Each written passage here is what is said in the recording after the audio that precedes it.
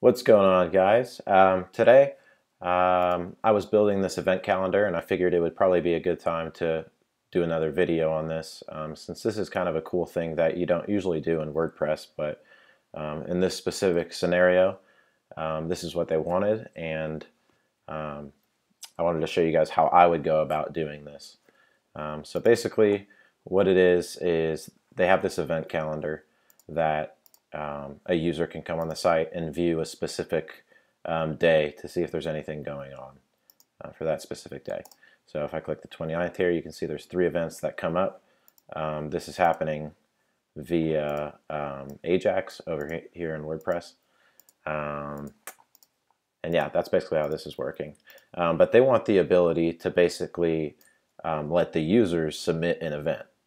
So they don't want to be adding the events. They want all of these to be user submitted, and basically they want it to be in a pending status until they approve it. So, not anybody can just post something and it'll show up. So they need that approval step as well. So basically, I've created this little modal right here, nothing in it yet, just a bootstrap modal. And we basically want to add a form right here that will allow the user to submit an event.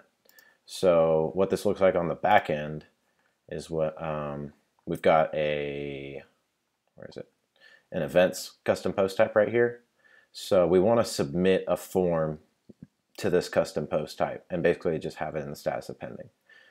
So the way I'm going to do that is I use gravity forms on pretty much every site that I use. So in this specific case, it does work pretty well, so I'm just going to use that. So basically I have gravity forms right here, and then right here there's another plugin called Gravity Forms plus Custom Post Types. So this basically gives you the ability to change the post type when you're creating that form to say we want it to go to the events custom post type, and then from there we can select the custom fields that are going to be entered. So first thing we need to do is we need to create a new form. So we're going to do add, or let's do create event. Okay, so we basically need to know what the structure looks like for the custom post type. So let's take a look here. So we need to know, like, for instance, we need to know this is a title right here of the actual post. So for instance, we'll go to post fields, custom field, post custom field right here, or sorry, no, it's going to be the title.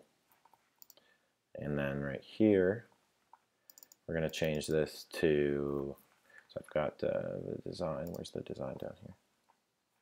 So this is basically what we're going to have it look like. So we need that event name, and so as you can see when you edit an event, the event name's right here.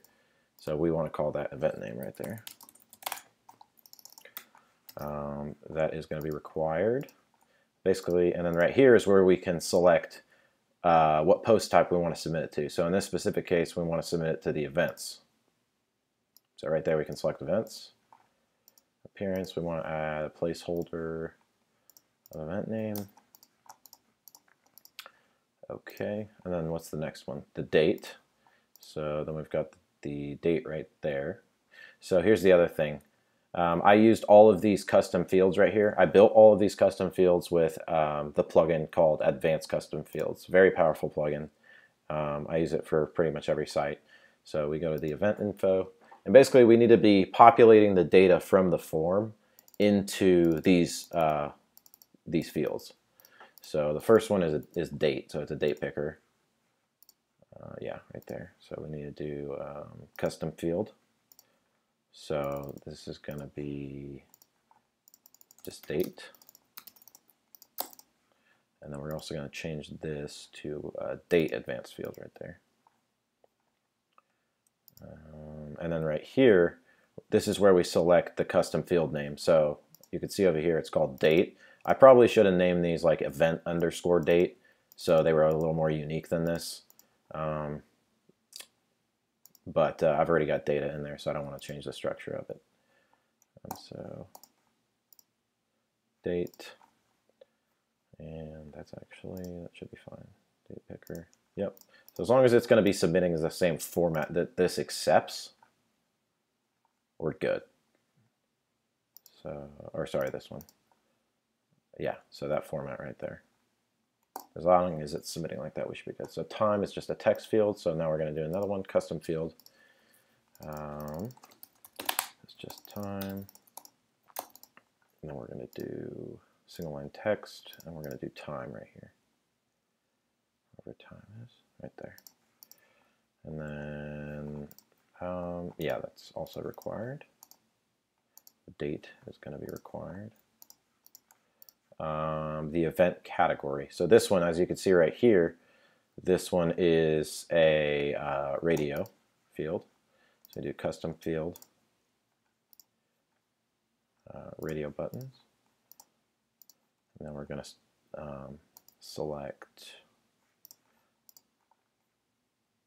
just called category. It's right there. Basically, you just need to copy these over real quick.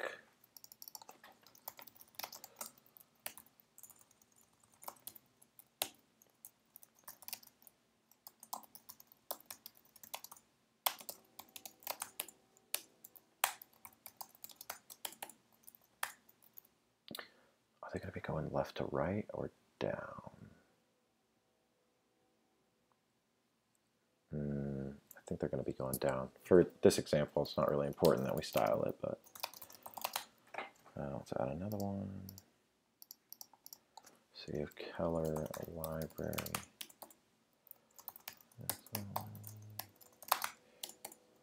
Parks and Recreation. Chamber of Commerce. So that's good right there. Yeah, I don't believe that one's going to be required. Then we need an event image, and that's just called image.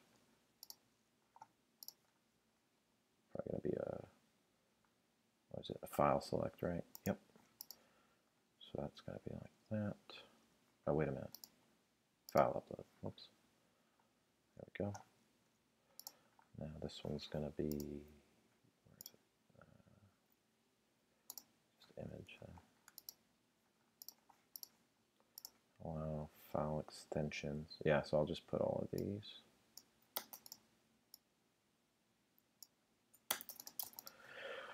Enable multiple files? No, we just want one. It's not going to be required because we'll have a default image if not. And the description. So paragraph. That's just called description, and that is required. I want to call it event description and info. This one is event image. This one is event category. Okay, so we can update the form. And there was one thing that we missed, I believe. So, okay, so right here, we're basically saying submit the form to the events custom post type and put it in a specific status. So we want to put it in pending review. So that whenever the, and we can also send, cool thing about Gravity Forms is that we can also send a notification via email to both the user that created this. Actually, no, we can't because they are not giving their email here. We can send a notification to the whoever's managing the website, so to a specific email address, so they know every time somebody submits an event, so they can go approve it. So we'll update that form there. So now what we need to do is we need to actually embed the form in that modal. So it has an ID of 3. I actually have the code here already. It's commented out right here. So this is how you embed a Gravity form. They've got documentation online that you can go and grab that.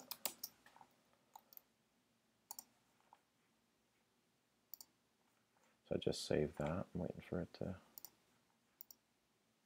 did it do this thing? Okay.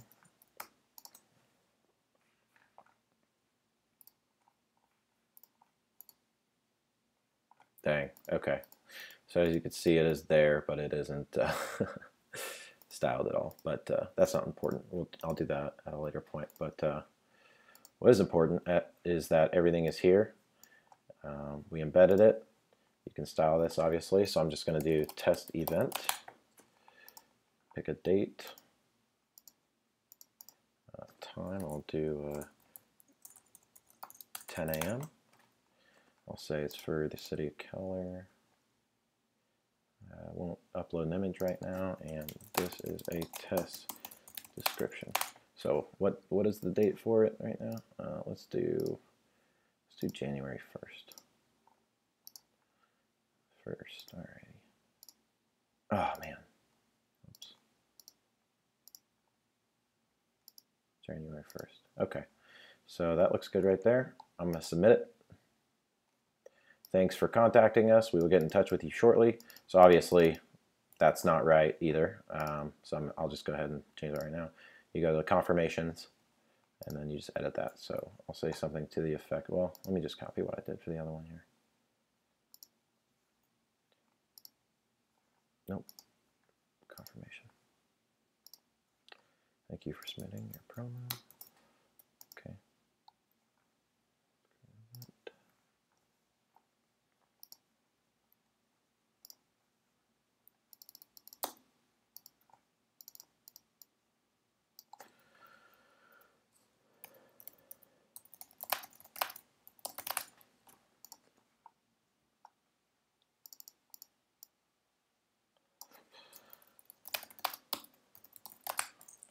So for now, I'll keep it to that effect.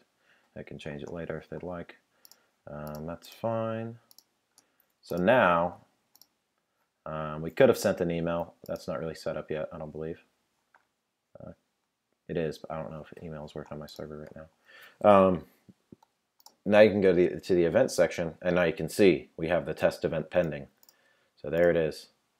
So all the info that we initially submitted right there, remember, January 1st, 10 a.m., City of Keller. This is the test description. So we have all of our info there. Now, if I approve it, I can publish it right here. And that's done. It's live. So now I can refresh this page to January 1st. Oh, well, it's not working. That's interesting. I wonder why. Did it actually submit?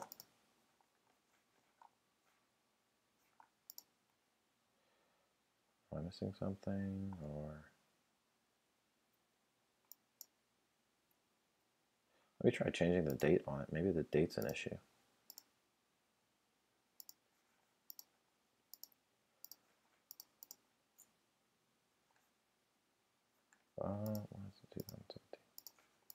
Maybe the year is the issue.